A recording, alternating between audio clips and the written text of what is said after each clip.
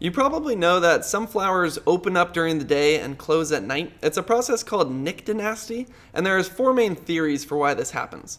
Darwin believed that flowers close at night simply to protect themselves from freezing.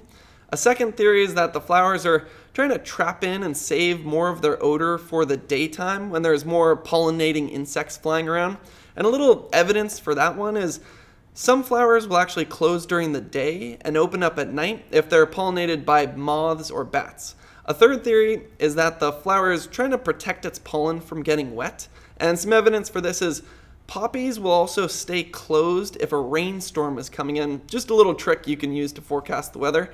Now the fourth theory is my favorite. It's that the flower is closing up so that nighttime predatory animals like owls can better see the ground and pick off any herbivores that might otherwise eat the flower.